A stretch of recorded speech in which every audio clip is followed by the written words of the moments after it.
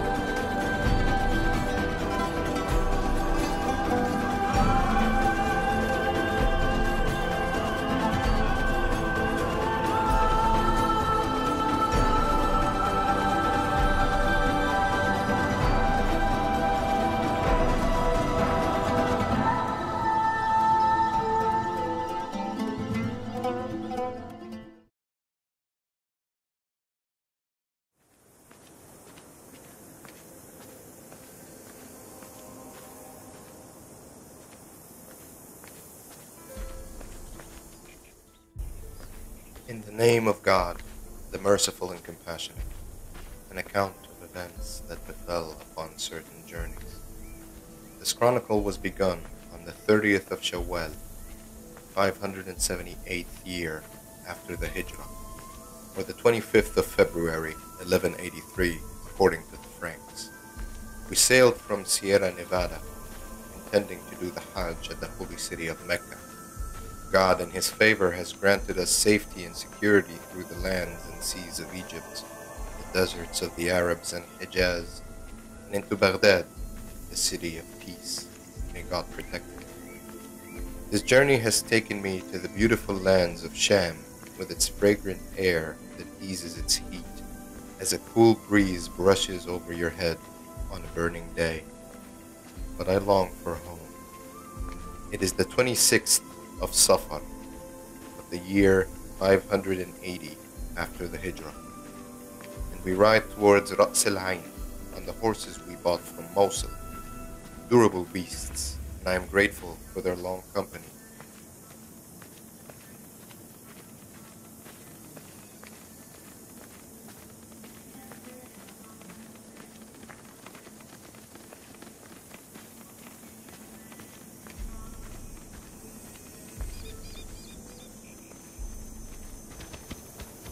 We traveled that Saturday night until after midnight, and then halted at a village. We removed from it in the forenoon of Saturday, and took our midday rest at another village called Al-Hamidiyya, under a bridge arched over a stream. in which the water hastened by. We enjoyed a blessed repose. We passed our night in that village by the Khan. We left it by night, and in the morning of Sunday, we came to another village called Al Muwayliyah. From there, we went on to spend the night in a larger village called Judal, which has a towering ancient fort. That day, we had seen in the far distance Jabal al-Judi, mentioned in the Book of God, most exalted, where came to rest the Ark of Noah, on whom be eternal happiness.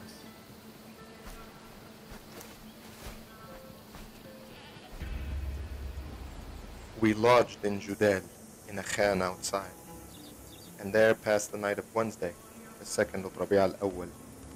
We left in the morning in a large caravan of mules with men from the Hawran and Aleppo, and some others from Bilad Bakr and its surroundings, leaving behind the pilgrims of these parts on camels.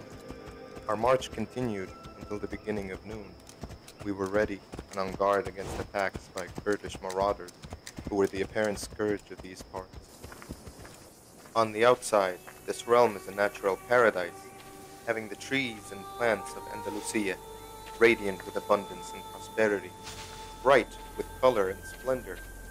The river flows down to it from a spring that issues from a nearby mountain. It divides at its source, one branch taking its way through the plains and cultivation. Over this river has been built a bridge of hard stone, weary yet still durable. We took our midday rest that Wednesday, and a long distance ahead was the city of Marad, which sits on the mountain's edge, and at its summit a large castle. These lands belong to the Rum, and its people remain here to give allegiance to the Emir Qutb-ud-Din. It has a wide tillage, and it's surrounded by vast plains, reminiscent of the character of deserts. It is, however, filled with aromatic plants and greenery in all directions. Qutb-ud-Din, also the lord of Ra's al-Ain, he is a kinsman of the two sons of Babak. These countries are subject to various rulers, after the fashion of the kings of the Arab nations in Spain.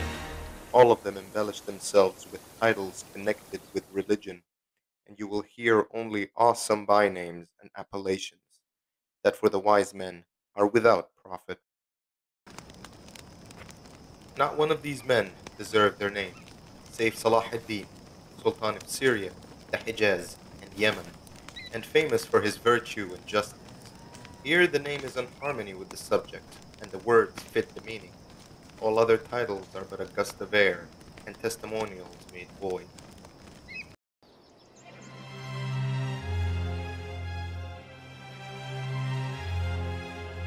We return to the story of our journey. May God bring near its end. We left after the Friday prayers and passed a large perch called Tell al-Uqab, the Hill of the Eagle. The Christians here pay tribute for Muslim protection. The visage of this land reminded me of the hills of Andalusia in its beauty and freshness, being surrounded by gardens and all kinds of trees. Beside us flows a wide coursed river on which spreads the shades of the gardens lined along it. Then we saw suckling pigs, like sheep in their number and their tameness towards the people they meet. With the dawn, we betook ourselves from here, and before noon of that day came to Ra's al-Ain. This name, Ra's al-Ain, the font of water, is a most fitting designation, and in this place are the most excellent of properties, for God Most High has given vent to springs in its ground that pour forth fresh water. They divide into branches and flow in channels spread through the green meadows like strips of silver stretching across a sheet of emerald, beset with trees and gardens that are disposed along their banks till the end of their cultivated valleys. Of these springs, two are the most copious, and one is situated higher than the other.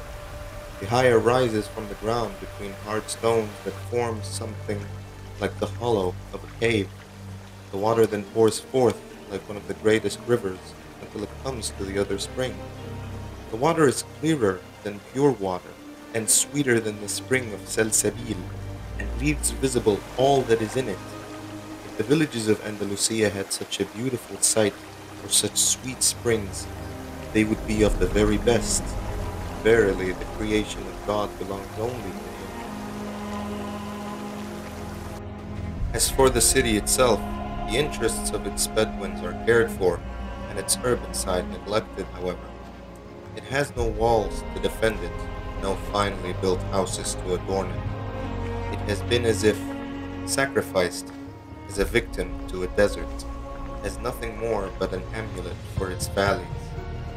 It nevertheless has all the conveniences of a town, but the signs of age are about it, announcing a coming dissolution. The town, however, has markets that are admirably disposed and wonderfully arranged. They're all roofed with wood, and men within them are never out of the long shade. You pass through them as you would pass through a house with large corridors. In the fine arrangement of these adjoining markets, we observed a splendid spectacle, and the harmony of design is such as is rarely found in cities. Our stay that day had been for refreshment. In all our journey, we had not been cheated. There are many men here of good will who are just, kind to strangers, and generous towards the poor. The people of Sham, from here to Damascus to Diyarbakr, in all of Syria, are of this way of being kind to strangers and bounteous to the poor. The destitute will never have a need amongst them. In this way, they display a hereditary inclination towards generosity. Indeed, the attitude of the people in these parts is remarkable. May God advantage and benefit them for what they are about. On Saturday, we removed from Ra's al Ain at sunset, being wishful of profiting from the darkness and coolness of the night, and evading the choking heat of the middle of the day. After a 2-day journey, there were no habitations on the way. We fared until the morning, and alighted by a well. We rested a little, and then set forth again when the sun had risen in the morning of Sunday. We marched until the afternoon, and dismounted at a high tower with ancient ruins known as Burj Hawa, the Tower of Eve.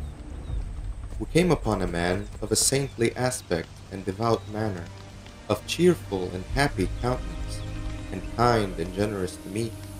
He treated us sociably and prayed for us. There we passed part of the night, and moved on until the morning. Praise be to God for smoothing of the way, and granting us the privilege of meeting this wonderful man. On the night of Wednesday, the 9th of Rabi' al-Awwal, after a measure of sleep, we took to our saddles and rode until the morning, then alighted at an inhabited spot called Tell Abda. This mound is high and broad like a table, and contains ancient ruins, and most importantly, running water. We removed ourselves at sunset and journeyed throughout the night. To the right of the road, as you look over the Euphrates towards Syria, is the city of Sarud. We reached the Euphrates in the morning and crossed it in well-found boats fitted for the passage. We stayed at a fort inhabited by Bedouins called Qal'at Najm, the Castle of Star. We rested there while a caravan finished its crossing. We've come within the heart of Syria, within the dominion of Salah ad-Din, all the way to Damascus. As you look over the marvelous river, you see the city of Al-Raqqa. Bordering it is the town of Malik ibn Tawq, known as Rahbat al-Sham. We moved on when the first third of the night had passed, and rode until we came to the city of Manbij. May God protect it. This is a town of wide extent and healthy of air. It is encompassed by ancient walls of great length. Its skies are bright, its aspect handsome, its breeze is fragrant and perfumed. While its day gives generous shade, its night is all enchantment. East and west, gardens thick with trees and diverse fruits enfold the town. Water flows freely through it and enters all its parts. God has favored it with wells within that house water sweeter than honey and delicious to the taste. Each house has a well, or even two, And the earth is generous, throwing forth springs of water everywhere. Its markets and streets are broad and spacious, its shops and booths and the warehouses in size and grandness. The population is virtuous, undefiled by those dissident sects and corrupt beliefs that are found in the mountains of this country. It was most impressive to me that the population spoke Greek. We encamped outside the city in one of its gardens and stayed there resting for a day. We departed at midnight and arrived at Buza'a. May God watch over it. Standing on a plain of fertile ground and of broad extent, it is smaller than a city, but larger than a village. At its higher part, there is a large ancient fortress. In the past, it is said, a king sought to capture this town and became enraged by its stubbornness, so he ordered the destruction of its walls, leaving it weak and abandoned. This area between the two valleys came to be known as Al-Bab, the gate. 8 years ago, the way beyond was inhabited by some heretics whose numbers only God could count. The sparks of their malevolence flew, and their mischief and wrongdoing stopped this road, so that fury possessed the other peoples of these regions, who, moved by scorn and anger, collected against them from all sides, putting them to the edge of their swords and exterminating them to the last man. Their last remaining people made haste to Masyaf Castle after their brethren's skulls were piled high in this valley. God was sufficient defense for the people against these enemies, these devious creatures, causing their deceits to fall upon their own heads. We passed Saturday reposing in this valley, but moved from it at night. On Monday, we saw the lands of Al-Ma'arra. The grounds are dark with olive, fig, and pistachio trees, and all kinds of fruits. Their luxuriant gardens and well-ordered hills stretch for a distance of 2 days' journey. It is one of the most fertile and beautiful regions in Muslim lands. Beyond yonder are the mountains of Lebanon, of towering height and great length, extending all the way to the seacoast. On their slopes are castles belonging to those heretical sects called the Hashashin. They have swerved from God and vested divinity into a man. Their prophet is a devil in a man's disguise, called Sinan, who deceived them with falsehoods and chimeras embellished for them to act upon. He bewitched them with these black arts, so that they took him as a god and worshipped him. They abased themselves before him, reaching such a state of obedience and subjugation that had he ordered one of them to fall from a mountain top, he would do so, and with the alacrity that he might be pleased. God in his power allows to stray those whom he wills and guides whom he wishes.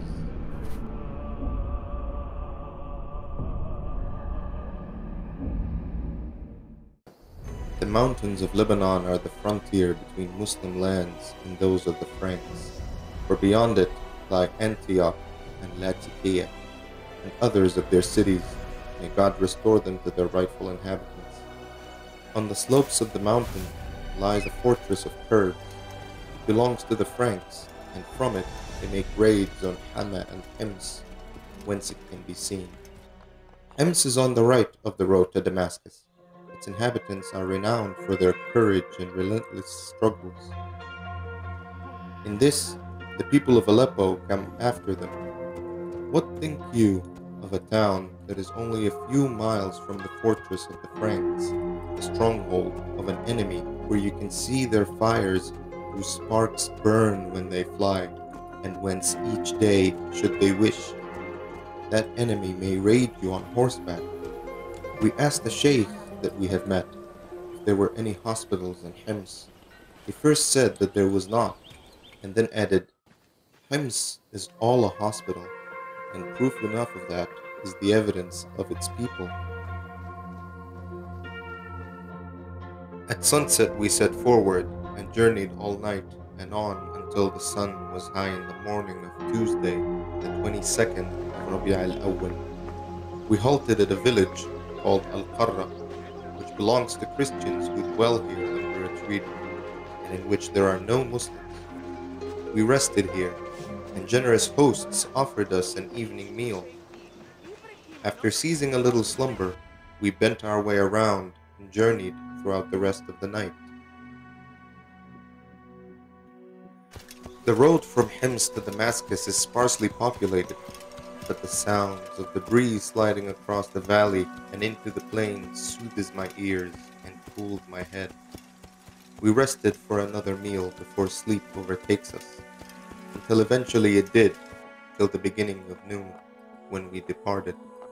We passed through Thaniyat al-Uqab, the Eagle's Pass, which overlooks the plain of Damascus and its surroundings. At this pass, the road divides in two, one branch being that on which we had come, and the other going eastward into the desert of Al-Samawah and all the way into Iraq. From this pass, we descended the bed of a valley between the mountains and came to a marvelous plain where we alighted at a place called Al-Qusayr. We left in the morning, passing between continuous gardens of beauty beyond the scope of description. Finally, we arrived in Damascus the forenoon of Thursday, the 24th of Rabi' al-Awwal. Praise be to God, the Lord of the universe.